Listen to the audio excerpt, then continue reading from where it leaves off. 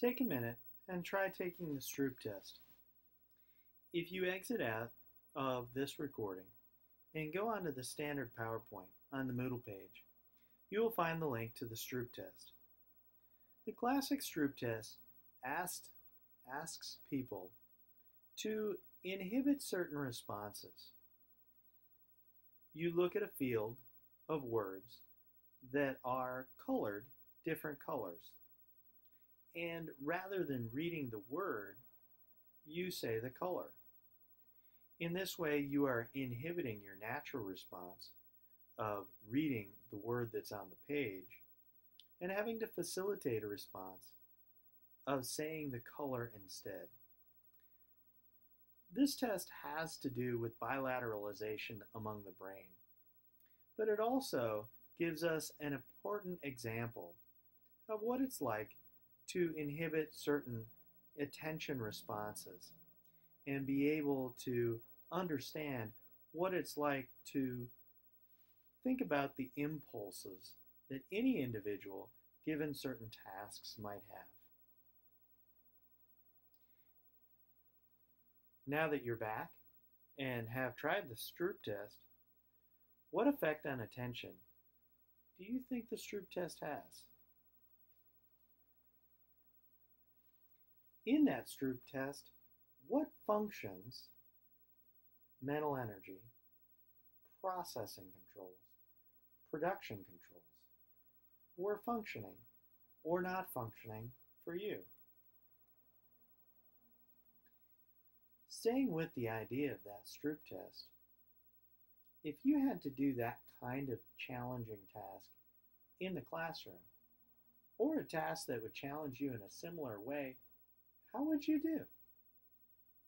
What if I asked you to do it for 10 minutes, 20 minutes, an hour?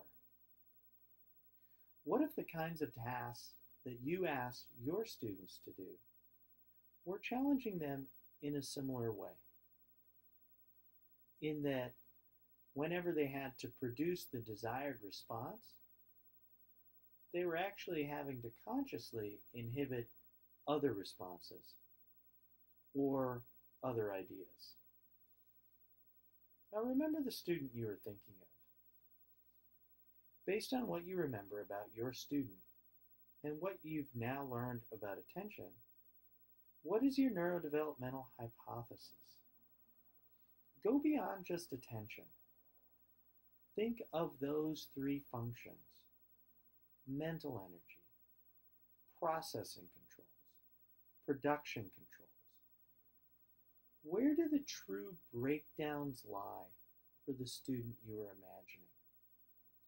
Where are those functions working and not working?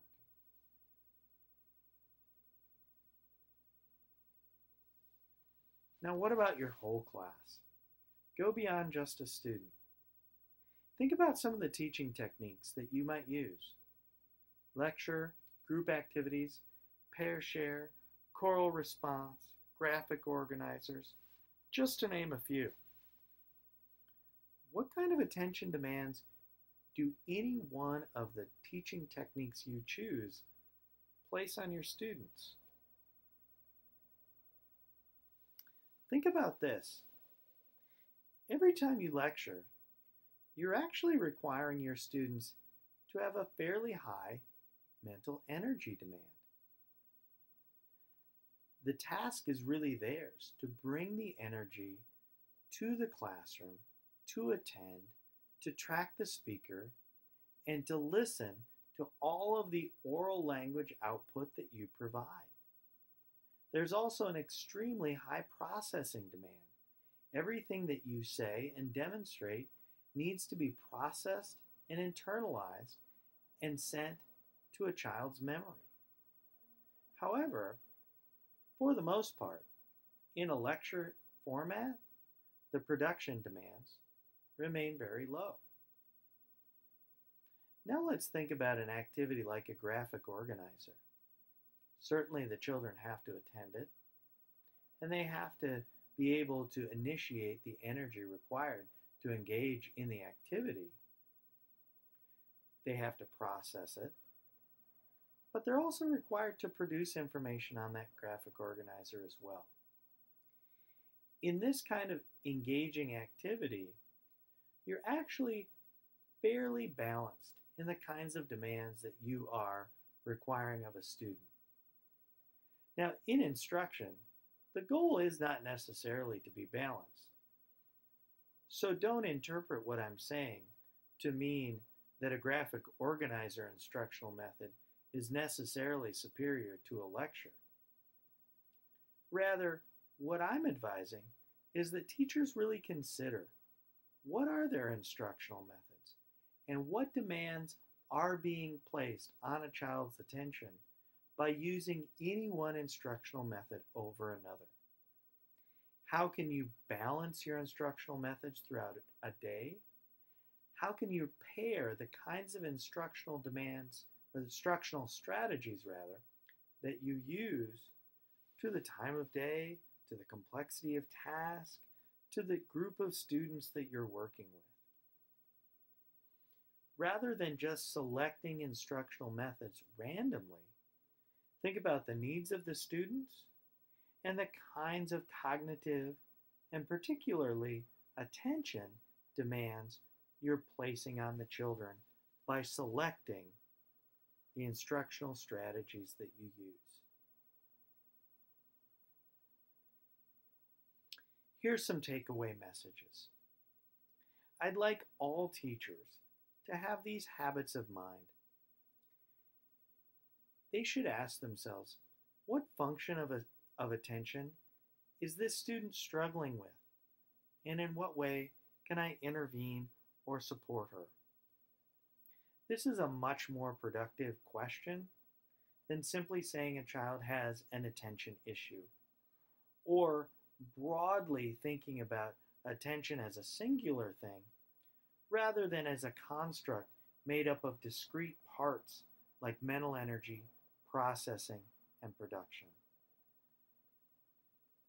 Another good habit of mine is for teachers to think about what they know about attention and how they structure their activities and assessments for their class and how they can utilize their students' attention strengths.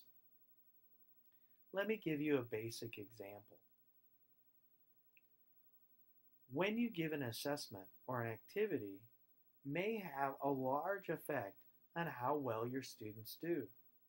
Giving certain assessments or activities earlier in the day or earlier in the period may have a very beneficial effect on how your students are able to perform on those tasks.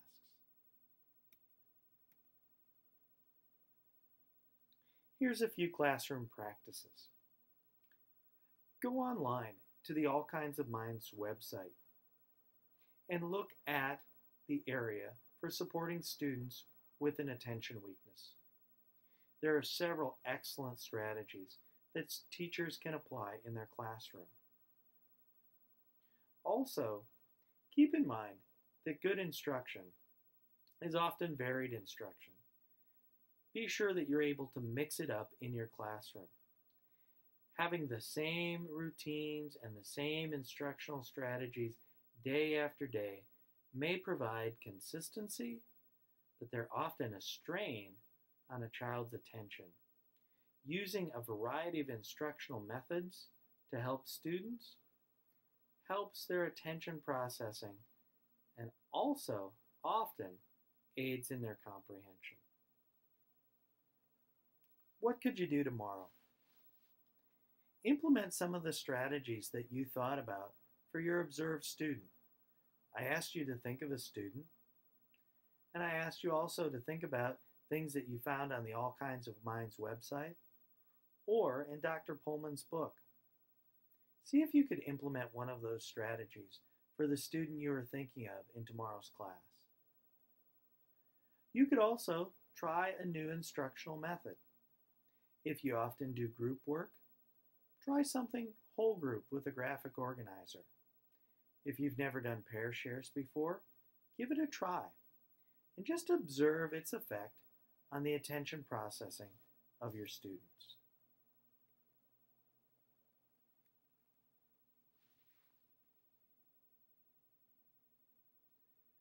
You'll also want to take time to observe the attentional demands that your lessons place on your students.